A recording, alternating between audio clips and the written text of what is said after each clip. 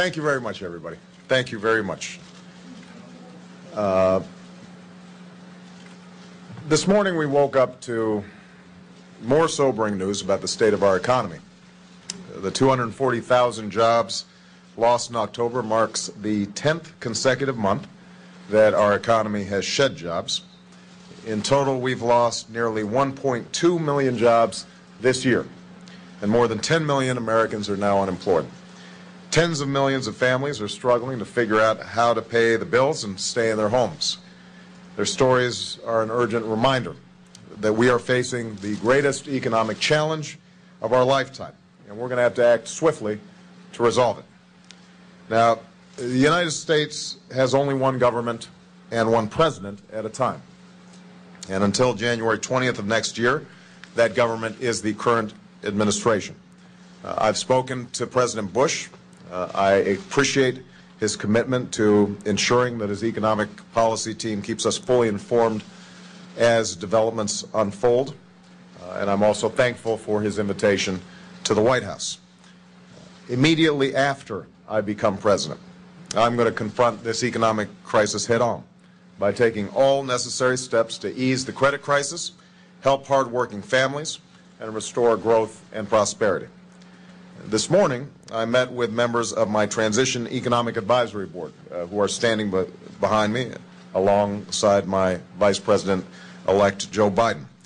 They will help to guide the work of my transition team, working with Rahm Emanuel, my Chief of Staff, in developing a strong set of policies to respond to this crisis.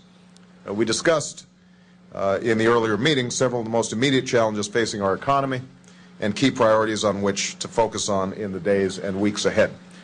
First of all, we need a rescue plan for the middle class that invests in immediate efforts to create jobs and provide relief to families that are watching their paychecks shrink and their life savings disappear. A particularly urgent priority is a further extension of unemployment insurance benefits for workers who cannot find work in the increasingly weak economy. A fiscal stimulus plan that will jumpstart economic growth is long overdue. I've talked about it throughout the last few months of the campaign. We should get it done. Second, we have to address the spreading impact of the financial crisis on the other sectors of our economy.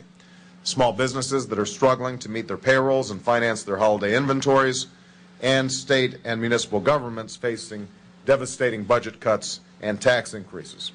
We must also remember that the financial crisis is increasingly global and requires a global response. The news coming out of the auto industry this week reminds us of the hardship it faces, hardship that goes far beyond individual auto companies to the countless suppliers, small businesses, and communities throughout our nation who depend on a vibrant American auto industry. The auto industry is the backbone of American manufacturing and a critical part of our attempt to reduce our dependence on foreign oil. I would like to see the administration do everything it can to accelerate the retooling assistance that Congress has already enacted. In addition, I've made it a high priority for my transition team to work on additional policy options to help the auto industry adjust, weather the financial crisis, and succeed in producing fuel-efficient cars here in the United States of America. And I was glad to be joined today by Governor Jennifer Granholm, who obviously has great knowledge and great interest on this issue. I've asked my team to explore what we can do under current law and whether additional legislation will be needed for this purpose. Third, we will review the implementation of this administration's financial program to ensure that the government's efforts are achieving their central goal of stabilizing financial markets while protecting taxpayers, helping homeowners, and not unduly rewarding the management of financial firms that are receiving government assistance. It is absolutely critical that the Treasury work closely with the FDIC, HUD, and other government agencies to use the substantial authority that they already have to help families avoid foreclosure and stay in their homes. Finally, as we monitor and address these immediate economic challenges, we will be moving forward in laying out a set of policies that will grow our middle class and strengthen our economy in the long term. We cannot afford to wait on moving forward on the key priorities that I identified during the campaign, including clean energy, health care, education, and tax relief for middle-class families.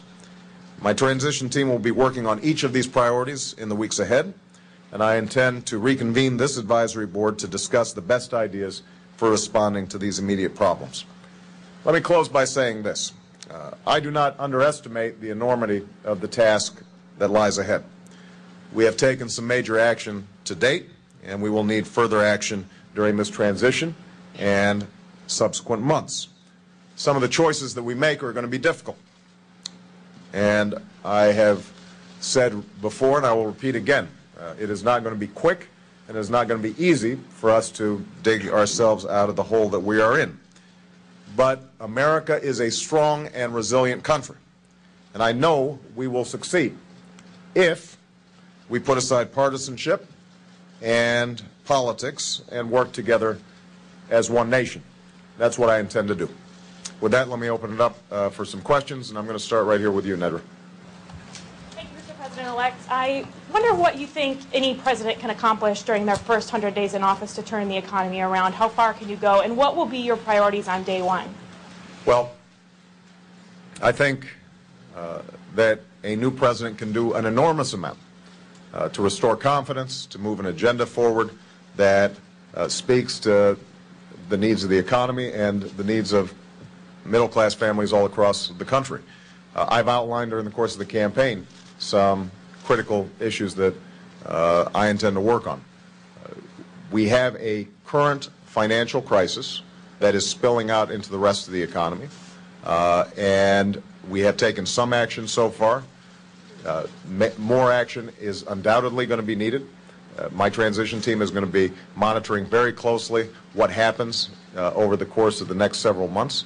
The one thing I can say with certainty is that we are going to need to see a stimulus package passed, either before or after inauguration.